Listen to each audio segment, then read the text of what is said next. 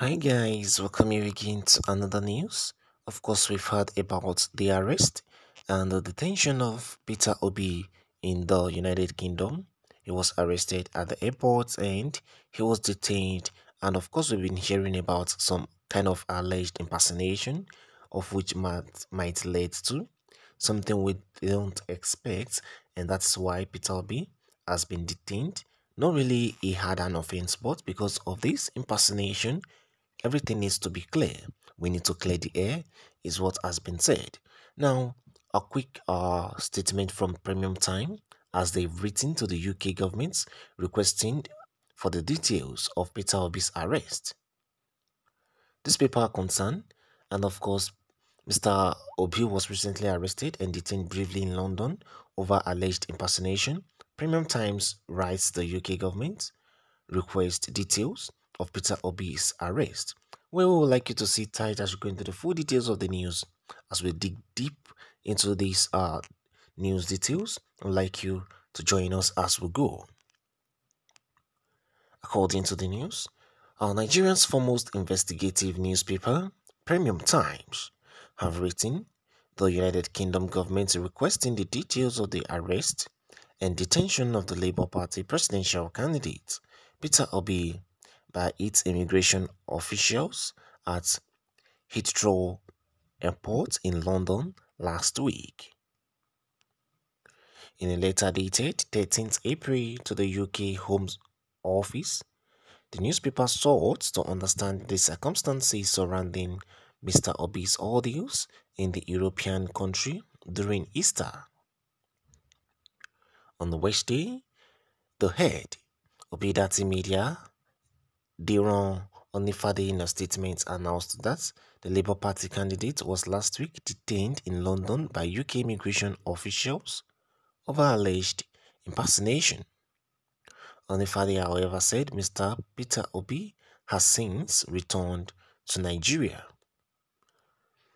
The Labour Party candidate in the February 25th presidential poll arrived at the Heathrow Airport in London from Nigeria on Good Friday, April 7, 2023, and joined the queue for the necessary airport protocols when he was accosted by immigration officials who handed him to a detention note and told him to step aside. He said in the statement.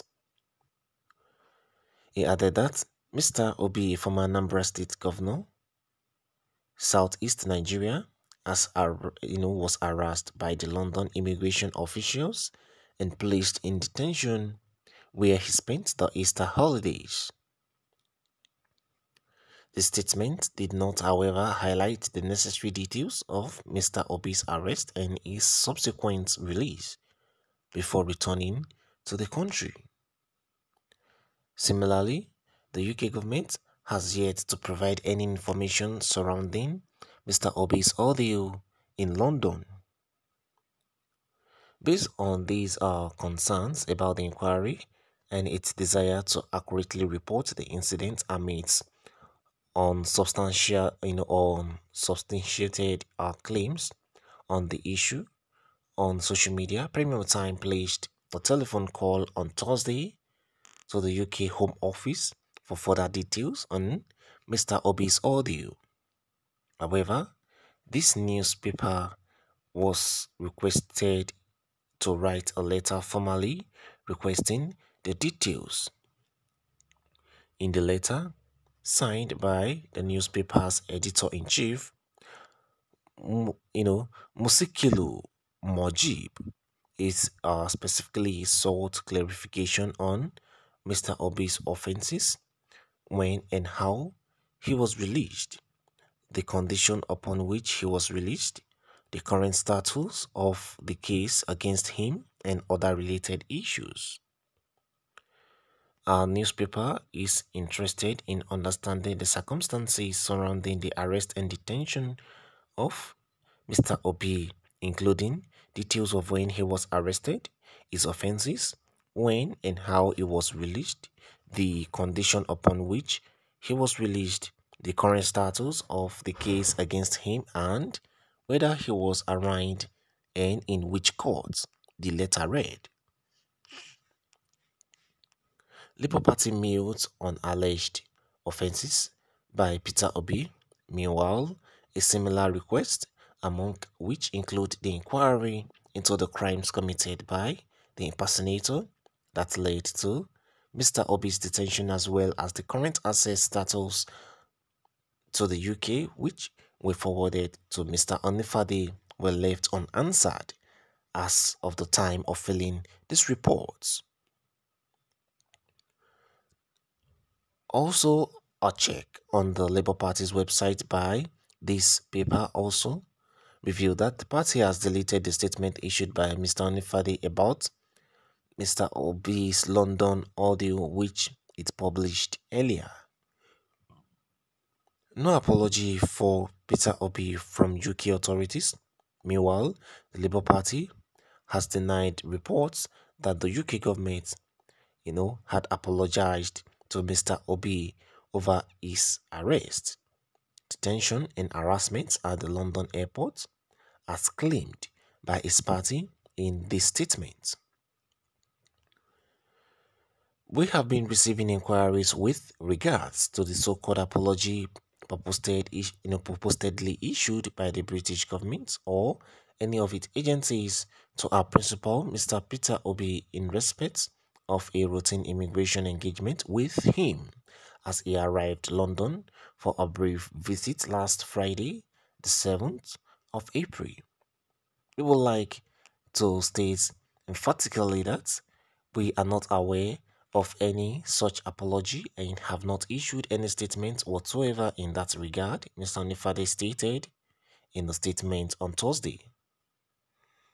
The Labour Party spokesperson said while the party continues to examine any dubious or political motive on the part of the perpetrators of the identity theft, he had every confidence in the ability of the British authorities to resolve the matter to a conclusion.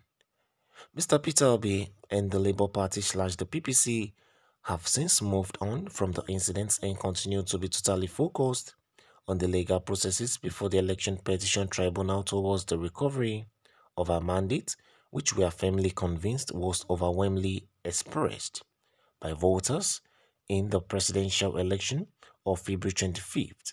The statement said, "What is your take to this? What is your own reaction to this kind of development? We've just had the full gist of what has been said, as Premier Times has written to the UK government requesting the details of Peter Obi's arrest." We would like you to share it with us via the comment section.